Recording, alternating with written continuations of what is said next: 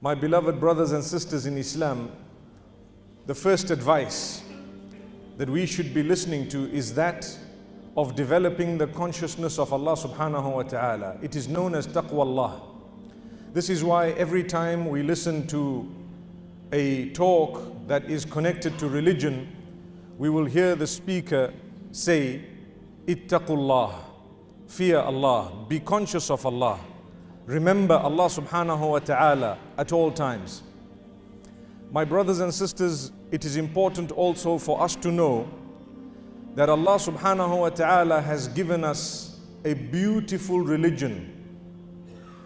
This religion is not only a set of rules and regulations governing what we believe, but over and above that, it is governing the entire life that we lead. So yes, the primary objective is to develop and to purify what we believe. And thereafter it extends to every little aspect of our lives. And today I have chosen to speak on a topic that affects every one of us. Every one of us has bad habits.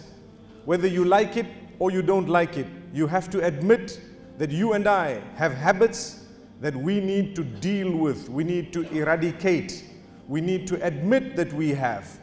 Human nature makes us look at other people and think to ourselves that these people have a bad habit. You see someone smoking, for example, and you thank Allah saying, Alhamdulillah, I am not a smoker. But that man has a bad habit. Not realizing that yes, he does have a bad habit, it is a very bad habit, it needs to be cured, but at the same time, I need to look within myself regarding the bad habits that I have as well. Don't let it make you sit comfortably, the fact that you are looking at others who might have habits that you consider taboo, yet you might be a person who lies a lot. You have a habit of lying. Sometimes people don't realize that they lie because they've become so used to the habit.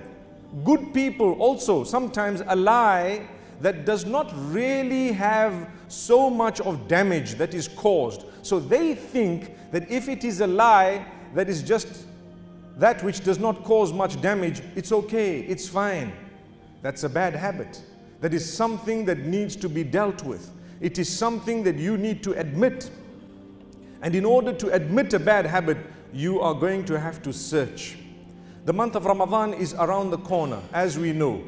My brothers and sisters, many of us in the month of Ramadan, we like to increase our good deeds. So mashallah, you find people reading the Quran, you find people engaging in acts of charity, you find people reading more of their salah, for example, even that which is not farad, that which is not compulsory, you find them engaging in it. All this is beautiful. But what about eradicating the bad habits you have? That is also a part of your obligation unto Allah. What is the point of a person who's fulfilling so much salah, they are giving so much of zakah in charity, and they are doing so much, but they don't ever look at their bad habits? Sometimes, my brothers and sisters, let's admit, our weakness or our bad habit is that we disrespect other people. The way we speak to them is very low. It is not the quality of a Muslim to speak to another human being in a derogatory way. The Prophet, peace be upon him, according to the narration, sallallahu alayhi wasallam, he was not vulgar, he was not abusive, he was not one who cursed others, he was never using derogatory terms to refer to others. So much so that one day a person happened to greet the Prophet, peace be upon him, with a wrong greeting. In fact, he was a hypocrite who greeted saying, Assalamu alaikum, which means, may death be upon you. So Aisha radiallahu anha heard this statement and she was absolutely upset, because obviously it requires a good ear to pick up what exactly was said. So when she heard it, she responded in a very hard way, which was equal. She says, وَعَلَيْكَ السَّامُ وَاللَّعْنَةِ, and upon you is not only death, but even the curse of Allah. So the Prophet ﷺ immediately cured her, immediately guided her by saying, Mahlan ya Aisha, take it easy, O Aisha, relax. Why? What is the difference? We are believers. If these people are hypocrites, you don't need to drop yourself down to their level in order to prove a point to them. No, take it easy. If they say, Assalamu alaikum, all you have to say is wa alaikum. You know, if they have said death upon you, you just say, and you too. That's it. So what happened is, in a respectful way, you gave it back. This was something unique because it was not a bad habit of Aisha radiallahu anha. No way. She was going out to defend the Messenger sallallahu alaihi wasallam, which is our duty. Sometimes the way we defend ourselves or the way we claim to defend the Messenger sallallahu alaihi wasallam, we do it in a way that had he been here, he would never have condoned it. It's something we need to think about. He would not have condoned it. So therefore, my brothers and sisters, think very carefully even before you speak. I want to spend a moment speaking about smoking. You and I know that the whole world is going on an anti-smoking drive. We're talking here of the non-Muslims to begin with, and then the Muslims. Why the non-Muslims to begin with? They own the industry, the tobacco industry and whatever else you have. They will confirm that you are not allowed to sell a pack of cigarettes without writing on it that smoking kills or how harmful it is to the health.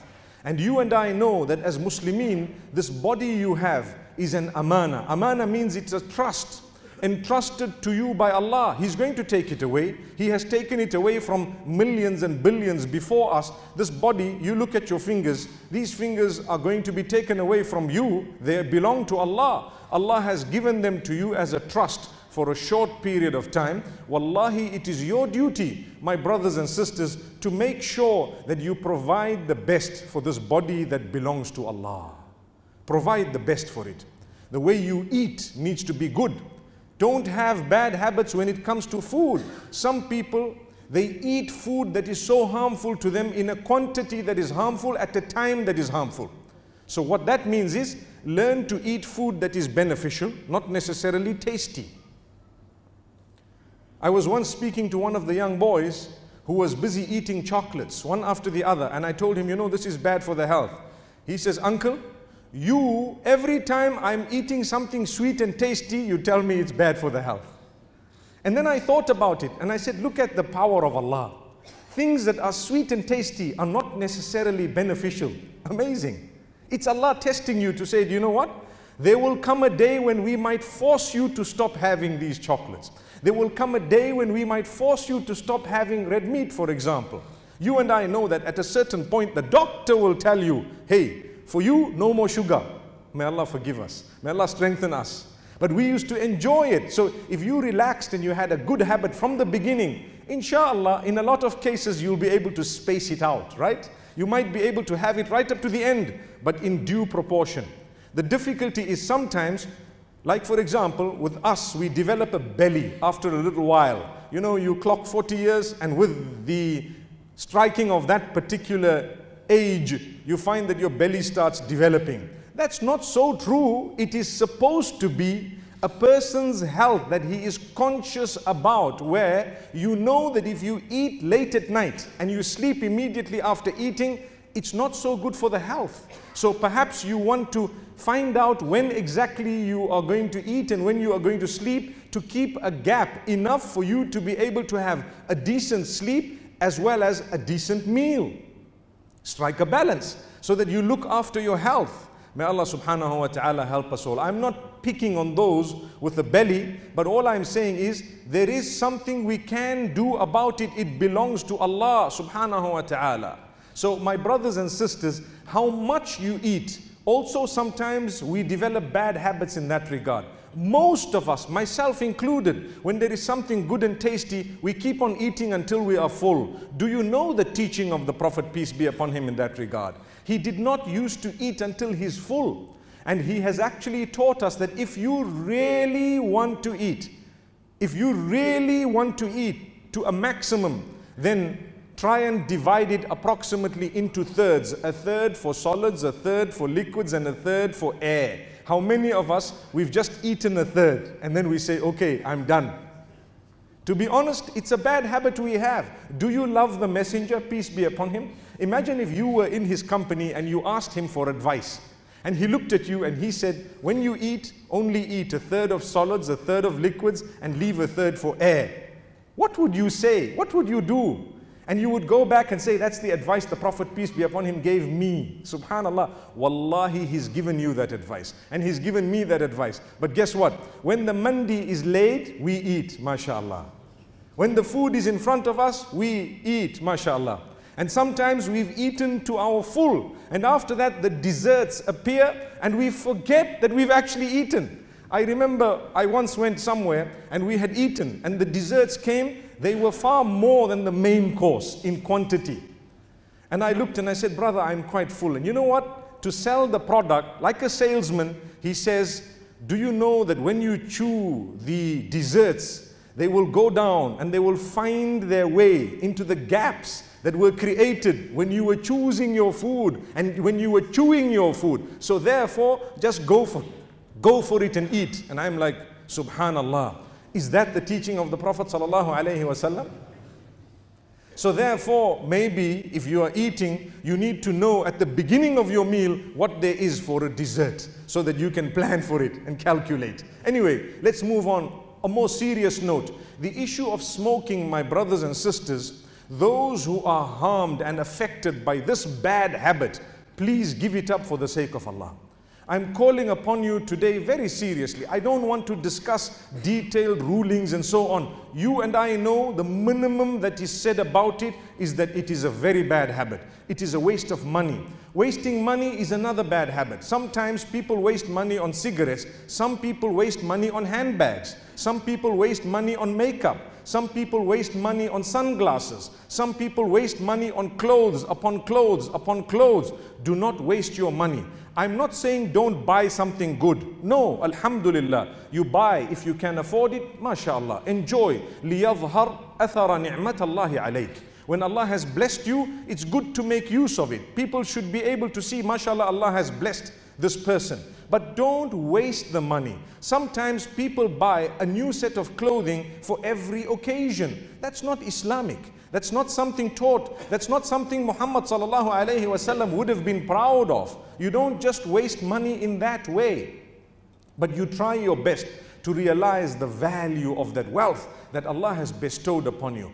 Also, many of us have a very bad habit of not showing gratitude to Allah for what He has given us. Allah has bestowed upon us so much. In order to understand what Allah gave you, you need to think. Your eyes, your nose, your ears, to start with. To start with. And thereafter, we are seated here, we have goodness, we have peace, we have iman. How many of us have thanked Allah? Not just by lips to say Alhamdulillah, Alhamdulillah. Many of us, when we say Alhamdulillah, because our languages are languages besides the Arabic language, we don't even know what we've said. We say it ceremonially. That means it's just a ceremony, Alhamdulillah. Someone says something, you said Alhamdulillah, but you don't know really what exactly you said. It didn't strike you. So you say all praise is due to Allah, all thanks is due to Allah. I thank Allah in every way. I praise Allah, Alhamdulillah. So think for a moment what Allah has given you. Thank Him by tongue. Thereafter you thank Him through your deeds. What are the deeds?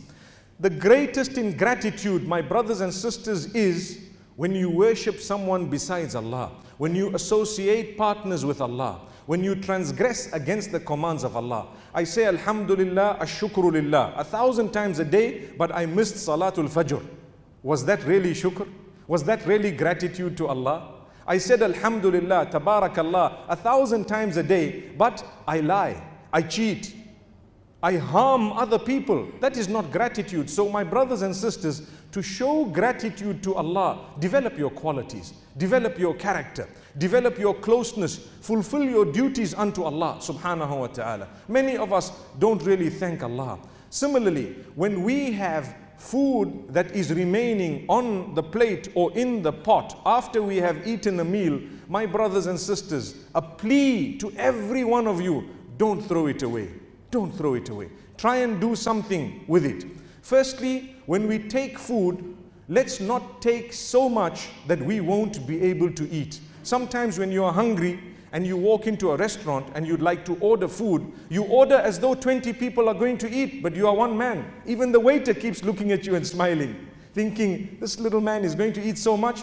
The thing is, you were hungry when you ordered. This is why when you go shopping and when you go to a restaurant, try and have something before you go, so that you know, or get someone else to order for you, or become into the habit of ordering a little bit. If you really want, order a little bit more. I challenge you once again, my brothers and sisters, living in this beautiful country of Qatar, mashallah. I'm sure a lot of you are used to restaurants and going out to eat. Please don't over order. Order less. You want something, order slightly less than that and see how you feel. It's a challenge. Do it for the sake of Allah. Do it because you want to eradicate a bad habit. Finish up what you have ordered. Finish it.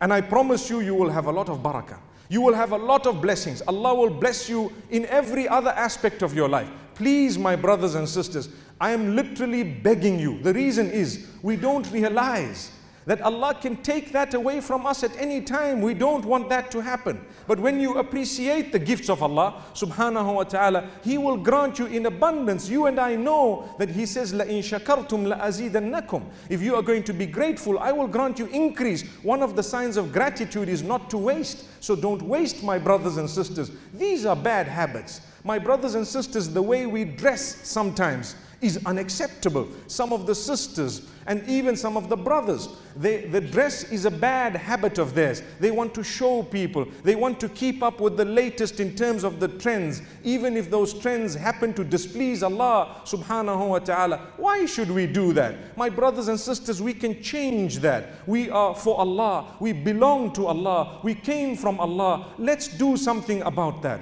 I don't need to dress because everyone is showing half of their backsides, so I need to show half of mine as well. Everyone is showing their underpants or underclothing. I need to show my clothing as well, underclothing, to make sure that the world knows there is a designer name on my behind. May Allah forgive us. It is happening more so to the males and even to the females in their own way. You and I know that restrictions are placed by Allah regarding dress for a specific reason. Thank Allah, you are dressed beautifully. You came to the house of Allah. Look at how you are dressed. You need to be proud of this beautiful dress because you know I was going to Allah subhanahu wa ta'ala. So dress in a respectable way. Don't fall into the bad habits. My beloved sisters, it is extremely dangerous to give in to the pressure of the trends around us that displease Allah. Yes, if there is something, if there is a good trend, then please follow it. Man sanna sunnatan hasanatan falahu ajruha. Every time I come here, I find myself repeating the same hadith. Subhanallah. Whoever sets a good example, they will have a full reward of everyone who follows that example. It's a good trend, something really good. May Allah subhanahu wa ta'ala help us. My brothers and sisters, I want you to pause for a moment. There are so many bad habits I have and you have. You need to think about them. Each one of you have different habits. Some people have a habit of masturbation. Some people have a habit of pornography. Some people have a habit of gambling, for example. Some have a habit of intoxicants.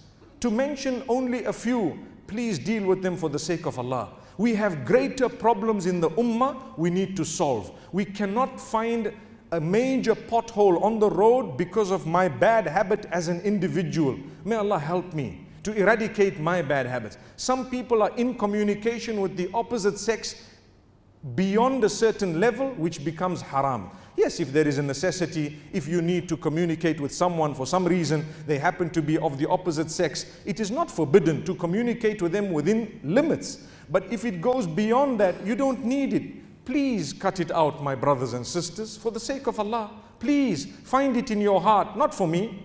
Imagine I'm standing here, the pulpit belongs to Allah, the house belongs to Allah, and I am begging you for the sake of Allah to say, please work on your bad habits. We need you. And you need me. We need each other as an ummah. We need each other. The best way we are going to move forward, my brothers and sisters, don't be fooled.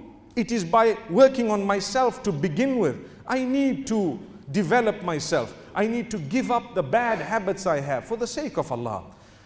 We thank Allah that He has not exposed us He has not made it apparent to everyone what our bad habits are. So eradicate them before they are exposed. May Allah subhanahu wa ta'ala help us. My brothers and sisters, there is a lot that can be said in this regard. I want to end by a verse of the Quran or two, where Allah subhanahu wa ta'ala says, وَلَا تُلْقُوا بِأَيْدِيكُمْ إِلَى التَّهْلُكَةِ. Do not lead yourself into destruction with your own hands. Your own hands. Imagine, some of the scholars use this verse even to express the ruling of the prohibition of something like smoking. To say you're using your own hands to harm yourself. Don't ever do that. This verse is clear that we need to eradicate our bad habits. My brothers and sisters, a lot has been said. May Allah subhanahu wa ta'ala guide us. May He open our doors. Allah subhanahu wa ta'ala says, وَلَا تَقْتُلُوا أَنفُسَكُمْ إِنَّ اللَّهَ كَانَ بِكُمْ رَحِيمًا. Don't kill yourselves. Allah is indeed merciful upon you. Don't lose hope in the mercy of Allah. Don't harm your bodies in any way, that which results in direct death and that which may result in a slow death, or that which may cause any harm to your body. My brothers and sisters, we have obligations unto Allah over and above salah, over and above zakah. Sometimes a bad habit is that wherein you delay that which Allah has made obligatory upon you. Many of us, myself included, we need to work on that. The time of salah comes, cut out everything and fulfill your salah. To delay is also a bad habit. If you said to yourself, okay, there is still time for salah, I will read it just now. If that happens once or twice in your life, it may be reasonable. You might have had something important to do. But if it happens every day, for a lot of the salahs, you have a bad habit. You need to make sure you work on it. If every day you are looking at the ending of the time of the salah and not the beginning of it, you have a bad habit. May Allah subhanahu wa ta'ala guide us. I promise you one thing, and that is a promise from Allah subhanahu wa ta'ala. If you come close to Allah a handspan, He will come close to you an entire foot. And if you come close to Allah walking, He will come close to you rushing. So if you want to get close to Allah, start getting closer to Him. If you want Him to get closer to you, get closer to Him, and you will find that Allah will have mercy on you in all your aspects of life. Not that you will be given the millions and the billions, but you will be granted contentment by Allah subhanahu wa ta'ala. May He bless us all. أقول قولي هذا وأستغفر الله لي ولكم ولسائر المسلمين فاستغفروه إنه هو الغفور الرحيم. اقرأ كتاب الله ترق جنانه وتنل عظيم الأجر والغفران. رتله روي القلب من نفحاته كالماء يروي لهفة العطشان.